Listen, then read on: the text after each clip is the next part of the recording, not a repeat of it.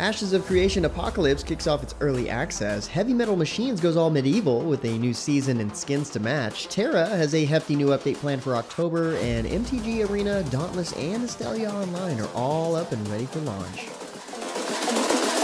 I think the girls with their nails done now. What's good, everyone? James Blonde here with a weekly recap of gaming news and announcements of the week of September 27th, 2019. First up, Collegiate StarLeague is bringing Magic the Gathering to their list of college esports leagues. This league will feature a scholarship prize pool of $50,000 up for grabs, the largest in the CSL this year. This is free for all North American college students and teams who will form up in teams of 3. They will bring their most powerful decks up to bear against other MTGA players across a 16-week season.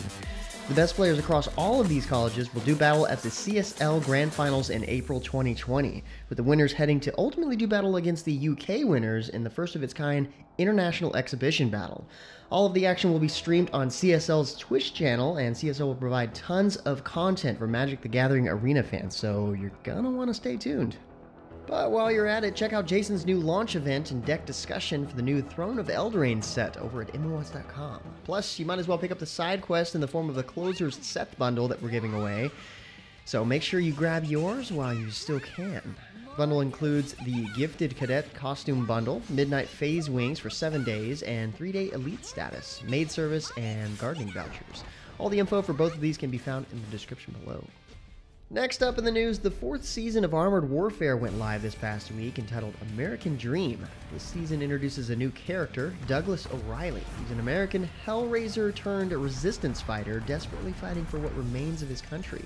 Douglas is seeking the truth behind the Enigma organization, no matter what it takes.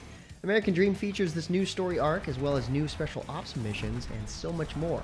Season 4 will also feature quality of life improvements to take advantage of. Consumable use, ramming damage mechanics, the power of thermobaric missiles, and HE shell explosions were adjusted. The changes were aimed at boosting player satisfaction as a whole.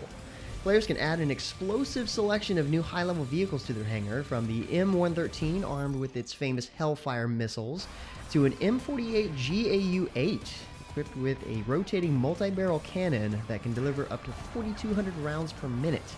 The extra firepower should help the Resistance forces stand a fighting chance against one of their deadliest and most nefarious opponents yet.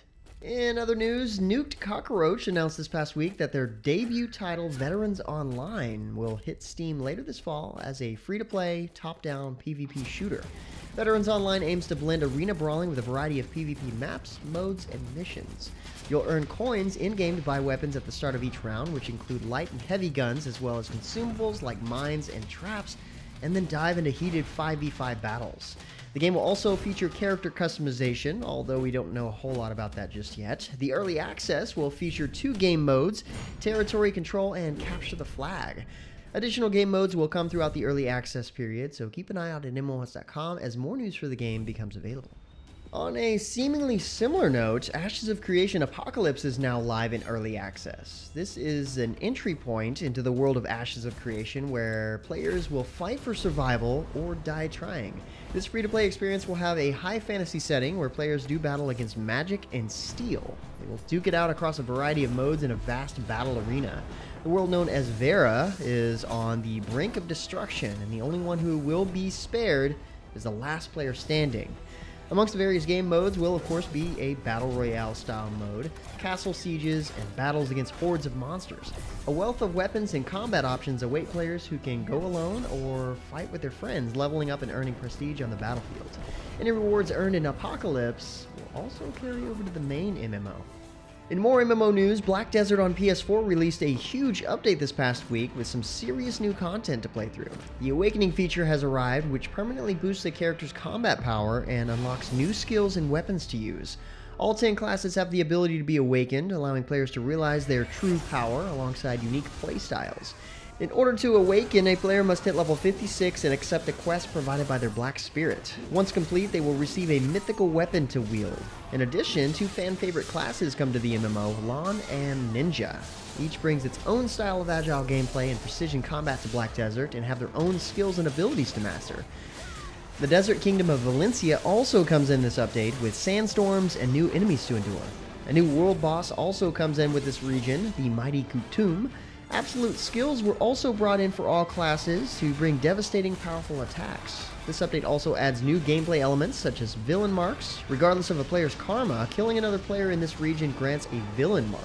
They will be treated as hostile by other players, and once killed, they will be sent to Piliku Prison to serve their time and gain debuffs.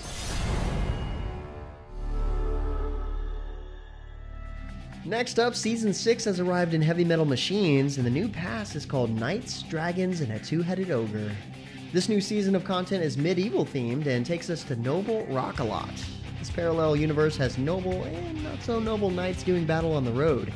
The new skins are gorgeous and have new effects for character skills. This is only the start of the surprises though, with some mysterious events on the way at the end of October, said the developer director at Hoplong. We are extremely proud of the artistic quality we have achieved in this 6th Heavy Metal Machines season. The medieval theme and the new skins influence the pilot's abilities and have a greater quality than any other skin available in the game. We are sure the community will like it. The pass and update is now live, so hop in and see if these new skins really do rock. During Inside Xbox, Grapeshot Games announced that Atlas will be headed to Xbox One's game preview service on October 8th. Atlas will also launch with crossplay support, so Steam players can work together with Xbox players to explore the same massive world. Xbox One players will also have keyboard and mouse support to ensure full game variety and an even playing field. Grapeshot Games has also announced optional new single-player and private session modes for those who wish to go seafaring with just their friends. Back to some MMO news, Tera revealed a new update coming in October for PC for their North American audience. Ariel Island will mark the end of the Skywatch series of updates and will include the floating region of Exodore. There are 4 quest-filled zones in the area, and of course, new BAMs. There will also be new dungeons to tackle and more powerful gear to earn. To get ready for this, there are some events coming to the game to help players gear up for the challenges that lie ahead. First, there's a leveling event that will grant a host of beneficial rewards at certain level milestones to help players on their journey to level 68, where they can start tackling new content. Tera is also supercharging gear progression from October 1st through the 15th with improved enchanting and upgrade chances on high-end weapons and armor.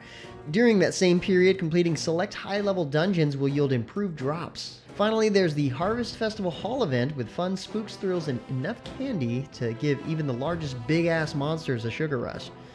This event runs for the entirety of October, so when the time comes, head over to the Eldridge Academy, speak with Serena, and get to blasting enemies with candy cannons. Lots happening in Tera all of a sudden. Also this past week, Phoenix Labs has officially launched Dauntless with Aether Unbound, its 1.0 update. Aether Unbound includes the new Aether Striker's weapon, along with the new Dire Behemoth Tempest Stormclaw. A new bounty system has replaced the weekly quests and Hunt Pass part breaks. A new Hunt Pass, of course, is available. Dauntless is available now as a free download on Xbox One, PlayStation 4, and PC on the Epic Game Store, and offers seamless cross-platform play that allows players to easily access their account on any platform. Not to mention, Dauntless will launch on Nintendo Switch sometime later this year. And finally, for a last bit of news, if you haven't noticed already, Astelia Online is also launching this weekend. You'll be able to download the game from the official website on September 28th, which is tomorrow, and dive into a game world looking to take the MMORPG genre back to its roots by combining traditional gameplay mechanics with modern visuals to create something brand new. Of course, keep an eye out at MMOs.com for any special announcements, live streams, and more. But for now, that's about it for all the major news and announcements for this week. For more information on the news topics, check the links in the description below. Feel free to discuss the news or even more news in the comments below. And don't forget to like, subscribe, hit that little bell icon to get notifications, and of course, share this video. But until next time, guys, that's going to be it for me. I'm James Blonde. See you out there, gamers.